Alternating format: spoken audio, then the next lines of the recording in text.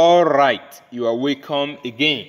Today, let's talk about how to solve differential equations using Laplace transform. How to use Laplace transform to solve ordinary differential equations. Okay, now let's take a look at this problem. Solve the differential equation using Laplace transform. Y prime minus y is equal to t exponential 2t subject to, or the initial value, y of 0 is equal to 1.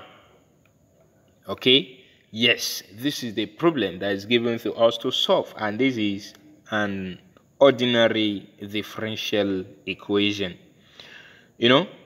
We can solve this problem using any other method, okay? But in this case, we are asked to use Laplace transform. Now, let's go. Now, I want you to pay attention to this question. I'm very sure you can recall and you can remember that this y prime minus y equal to t exponential 2t is the same as dy dt minus y is equal to t exponential 2t. I'm very sure you are aware of this, right? Good. So this is the question we are asked to solve. Now, the question says using Laplace transform. So using Laplace transform, we are going to take the Laplace transform of both sides. And then taking the Laplace transform of both sides, we are going to take the individual Laplace transform. Okay, so taking the individual Laplace transform, we are going to say the Laplace transform of y prime minus the Laplace transform of y is equal to the Laplace transform of t exponential 2t. Okay, yes, let's call this equation 1. Now, before we continue, let me show you something. By definition, the Laplace transform of the first derivative is given as the Laplace transform of y prime is equal to s, the Laplace transform of y minus y of 0. Hello. So this is, by definition, the Laplace transform of the first derivative. Okay, good. Now, we see a new value for the Laplace transform of y prime. So this value, which we call equation 2, let's substitute it in equation 1. So substituting, we are going to have s, Laplace transform of y, minus y of 0 minus Laplace transform of y is equal to the Laplace transform of t exponential 2t. Okay, good.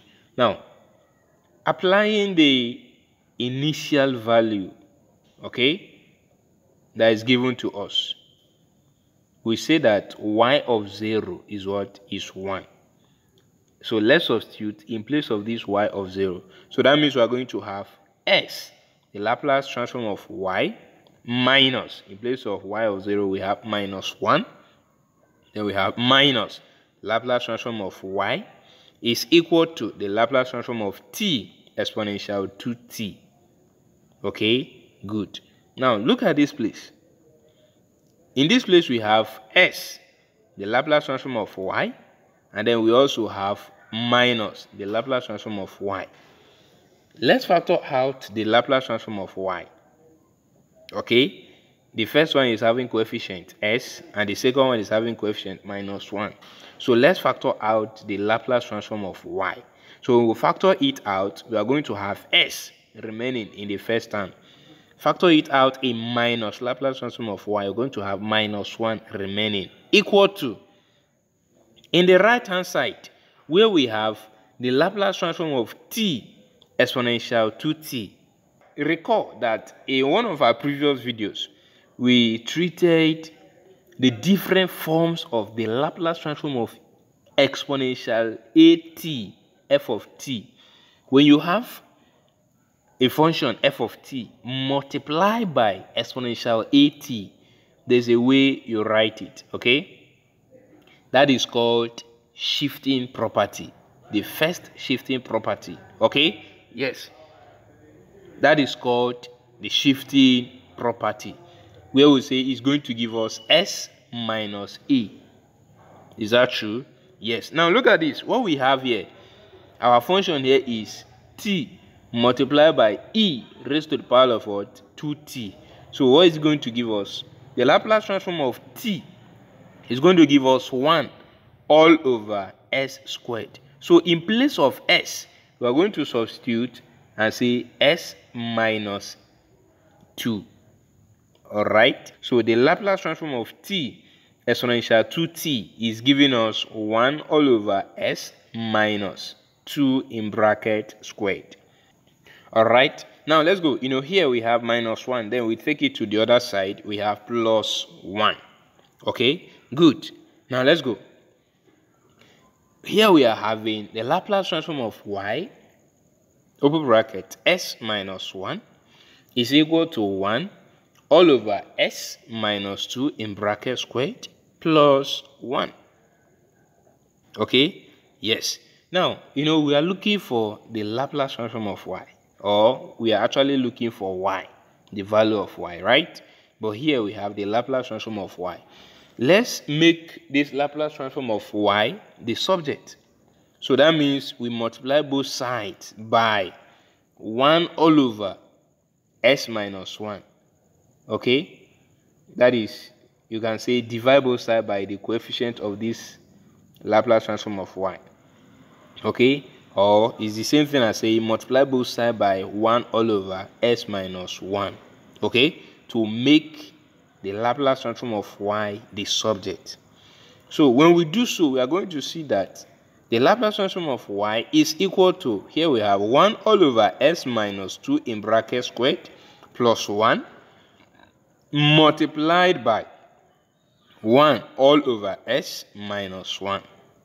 Okay? Yes.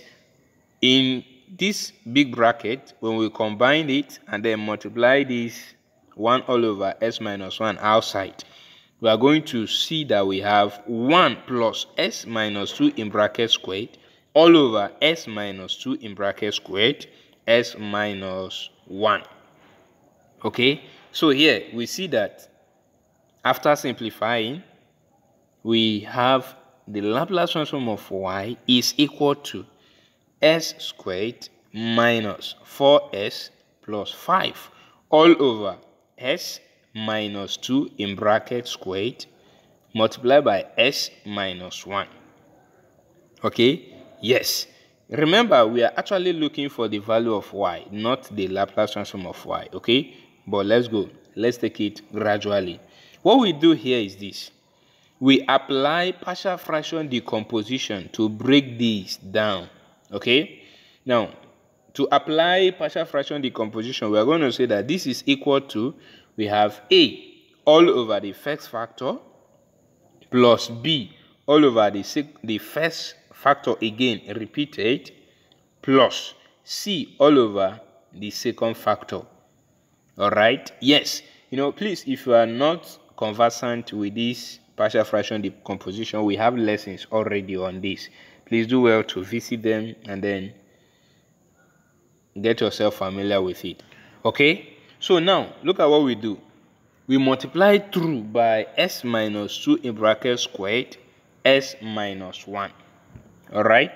Yes. So when you multiply through, we are going to have s squared minus 4s plus 5 is equal to a, open bracket, s minus 2 in bracket s minus 1 in bracket plus b, open bracket, s minus 1, close the bracket, plus c, open bracket, s minus 2 in bracket squared. Let's call this equation 3. I'm very sure you know how we get this, right? When you multiply through by s minus 2 squared s minus 1. Okay? Good. Now, in this place, we are going to set s minus 1 equal to 0. That is one of the factors. S minus 1. When you equate it to 0, that means you say that s is equal to 1. So in this equation 3, anyone will see x, we replace it with 1. So when we do so, we are going to see that c is equal to 2. All right? Yes.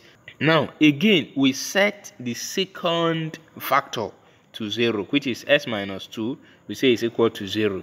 So giving us s is equal to 2. So in the same equation 3, anywhere we see s, we write 2. So we are going to come out with b is equal to 1. All right? Yes. We are looking for a, b, c. And in this place, setting the factors equal to 0, we are able to find c and b remaining a. So what do we do now? Now look at this equation 3, where we have s squared minus 4s plus 5 equal to a, open bracket, s minus 2, close bracket, s minus 1, close bracket, plus b, s minus 1 in bracket, plus c, s minus 2 in bracket squared. Okay? What we do, we open all the brackets and then collect like terms. Factor out s squared, s, and then as the case may be, okay? And then group them one side. So when we do so, look at what we are going to have. We are going to have this equation, s squared minus 4s plus 5 equal to a plus c in bracket s squared plus b minus 3a minus 4c in bracket s plus 2a minus b plus 4c. Okay? Yes. So now, look at this equation now. We compare their coefficient. The coefficient of s squared in the right hand side is equal to the coefficient of s squared in the left hand side. Coefficient of s in the right hand side is equal to the coefficient of s in the left hand side. Okay? Good. Now, when we compare the coefficient, we see that a plus c in our right hand side is equal to what? 1. Again, b minus 3a minus 4c is equal to minus 4, which is the coefficient of s. Then lastly, we say that 2a minus b plus 4c is equal to 5, which is the coefficient of s raised to the power of 0. Okay? Here we have equation A, equation B, equation C. Okay? So here, we are looking for A, right? Good. We can use any of these 3 equations to find your A.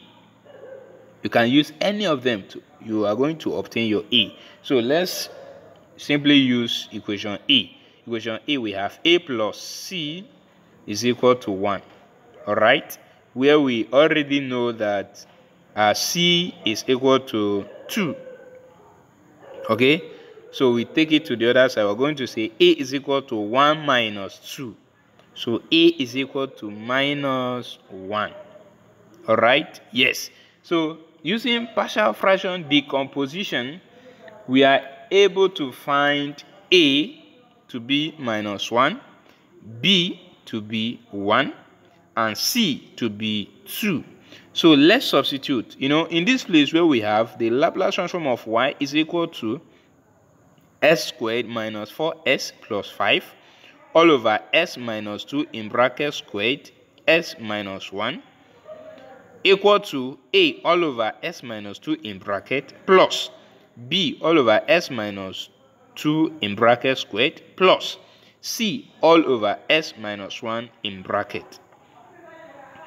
Here we have found the value for A, B, and C. So substitute in here, we are going to see that the Laplace transform of y is equal to, we have minus 1 all over s minus 2 in bracket plus 1 all over s minus 2 in bracket squared plus 2 all over s minus 1. Okay? Yes. Now look at this. We have the Laplace transform of y is this. But we are actually looking for the value of y. That is the solution, right? What we do here is we take the Laplace inverse of both sides. The Laplace transform inverse of both sides. That is, we are going to say the Laplace inverse of y is equal to the Laplace inverse of minus 1 all over s minus 2 in bracket plus the Laplace inverse of 1 all over s minus 2 in bracket squared plus the Laplace inverse of 2 all over s minus 1 in bracket. Alright? Yes.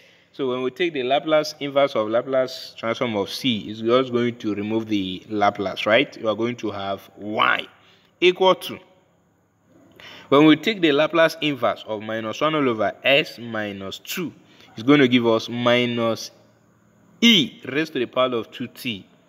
Then we say plus, when we take the Laplace inverse of 1 all over s minus 2 in bracket squared, it's going to give us t e raised to the power of 2t plus, when we take the Laplace transform of 2 all over s minus 1, you know we are going to bring 2 down, right? Yes, then we have 2 e raised to the power of t. So therefore, the solution to the ordinary differential equation that we are given to solve is y is equal to minus e raised to the power of 2t plus t e raised to the power of 2t plus 2e raised to the power of t. Alright? Yes. Thank you very much for watching. Please, if you are new to our YouTube channel, do well to subscribe, like, share our videos, and stay blessed. Let's take more examples. Thank you.